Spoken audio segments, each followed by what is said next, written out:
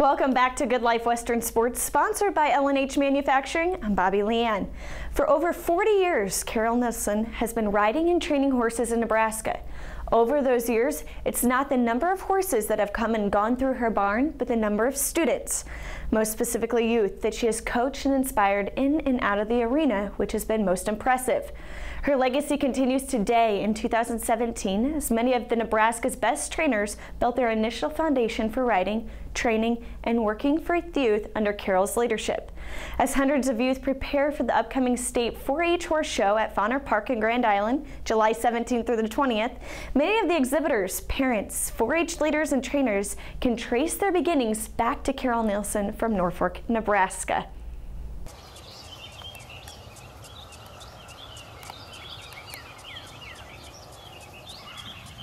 Do not have a history with horses. My family had no history with horses at all. So my mom's cousin had a horse down near San Diego, and when I was 4, I saw that horse, and that was it. And there was a pony ride in town, and it was the smell of them from the pasture, the sight of them.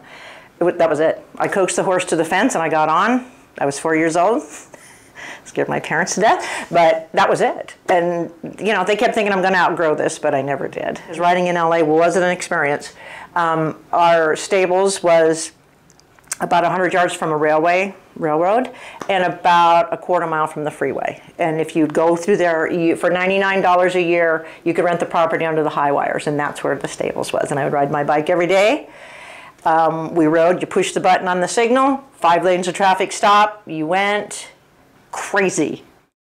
And it just saw some opportunity. You know, I never thought it was a career, just maybe come out. I loved it, that when you flew into Omaha, you flew over cornfields, and then you're in office buildings, because in LA, you're never out of it. So that's what started it. That was my kind of motivation, was just the safety. And then when I met these other people, and then they wanted to show, and the 4-H program is phenomenal in Nebraska, absolutely phenomenal, not at all in California at that time.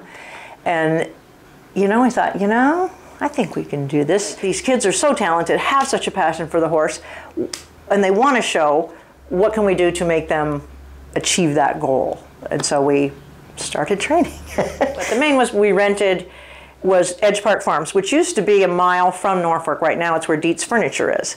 And then Summer Klein at the time then bought it. But we had it for probably from 77, 78, well into about the mid-80s, and moved here in 90 and built this place. But beautiful barn. But again, there wasn't a lot of boarding business, because people had their own places and stuff, but giving lessons, and we just thought we were living the dream. And I have a picture of Nick and Noelle Johnson. My best friend still is Yvonne Cried, but those were her two kids back in 76, 77. And we had a barrel horse that we brought with us we could make an equitation horse. And poor Nick decided to go to districts. We didn't even know what districts were. District 4-H. We're like, great, go to Stanton. And we rode with the Silver Bit and Romel reins. California influenced, nobody heard of it. So I went to Professor Warren, if those of you remember 4-H, Professor Warren, who was in charge of the 4-H program. We went to districts at Stanton. The arena was made out of a snow fence. And I asked him if it was legal or illegal to ride in the Romel reins. And if any of you know Professor Warren, he had one arm and he chewed tobacco. And he spit, and he said, this is split rein country, but if that's what you got to do, that's what you got to do. And it's like, my poor kid's doomed. You know, and Romel reins, you see a lot of riding in Romel, and I have a bunch of them over there, but I thought, oh, you poor kid. We really worked on him, but he got reserve champion that day. And, you know, he's very fair about it, but boy, he let us know we weren't going to fit in that box very well. But I traveled to their place, have bridal will travel, you know. I would go to their houses, and the next year the dad would go, does she still need lessons? Yes, she does. And they were so helpful to me, because they would challenge me. They'd want to learn English. Okay, I better go learn some about English. And then Cheryl had the first reining horse we ever saw. And she goes, well, now what do I do with it? And so we better learn about reining. And they just were so supportive. And Sharon Adams, God love her, made the show outfits. You know, we'd go, and there were some wonderful trainers around at the time. Langs and Gordon Davis, and they did a lot of the breed shows. So, but we didn't know what the trends were. So that somebody would go watch and go, oh, we need to have the showmanship jacket. And she'd go whip one up, you know, and sew one up, and just phenomenal that they just stuck in there as parents, and we went and won a lot of things, and there's 2 plaques on the wall from them. They're just great people. They just stuck with us, and we just kept going. But most of them up here are professional careers or are great moms, and I'm so proud of them. It's like, there they are.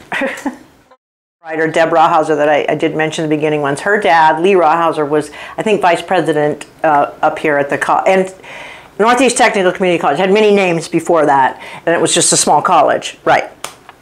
And she had a horse, and she came out and took lessons, and I have her picture up here too. She's just a wonderful child. And he said, and we did, and I do have that flyer somewhere too. In '77, I did the community services classes, and I love doing those, and I would love to do those again because those people had questions, My greatest achievement would be winning the NRHA Limited Open World Championship, and the first woman to do so. That was in 1999. But it was just 2 best friends traveling, and it was an accumulation of money as we went. We had the time of our lives. We speak about it often, and nobody knew who we were. So nobody, and to win that, and we didn't even start out on that quest in the beginning. We just started winning and thought, well, this is kind of fun. So we've been to Kentucky, and we ran 23 runs that year, and I think I won almost half, and I didn't place any time under a third place. But it was 2 best friends. So that's my fondest memory, because there was no cell phones. There was no DVDs. It was 2 people talking. We would read the atlas to each other because we were so bored in that. But my fondest memory, and I really want to get this one out there, and I do have the picture of it, is right behind you. And that is winning the circuit champion at Broken Bow on a mare called Calipoco Zip. The reason for that is Janice is right there. Her dad, that's 5th generation horse, and they're from Broken Bow. And I rode the mare. And the show happened to be there in Broken Bow, and he was so excited and had all of his peers, because he and him and Pitzer and all them were at one time, I think his AQHA number is like 690 or something like that. And I'm thinking, oh gosh, I hope I do a good job on this mare. And she scored a 72.5 both days.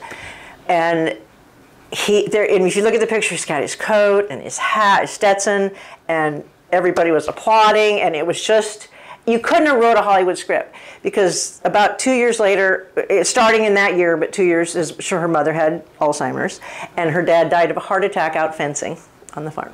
But to see that excitement, it was like, you couldn't have made it any better. Well, back in the early 80s, like I say, Cheryl Smith had the first reiner, so we were so fortunate in Nebraska. We had Bob Loomis in Bean, Nebraska, and Doug Milholland years later in Kearney.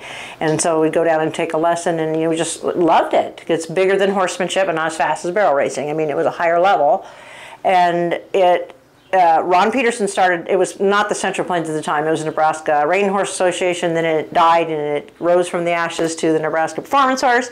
That died out, and he kept saying, reining's going to be big, reining's going to be big. And many times at the quarter horse show, we'd have Tim McQuay, Bob Loomis, Craig Johnson, at a quarter horse show, and nobody had to do who they were. And we just loved it, and just watching them and listening to them was fabulous. We'd have clinics, and there'd be like 3 people. It's like, okay, he kept saying it's going to be big.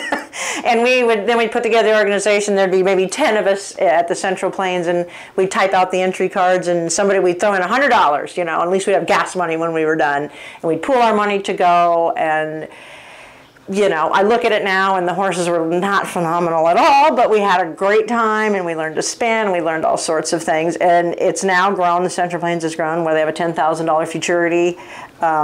The reining futurity in Oklahoma City used to be in Columbus, Ohio, and NRHA moved, and I did read there's, is it 15 million in prize money all total that the NRHA puts out now, and it's 150,000 for the one win in the futurity.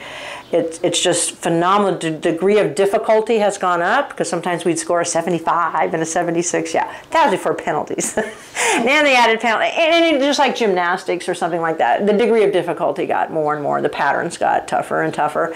And Doug Milholland was our president. It started after a clinic, and I happened to be sitting there, and Tim McQuay and Doug Milholland and them, and I had a pencil. So I got to be secretary, because I found a pencil or a pen in my purse. Levon was treasurer, and Doug was instrumental because he had a big name, and he'd won the futurity that year, I think, at the 25th anniversary of it. So it was like, okay, let's start an organization. So it really has started.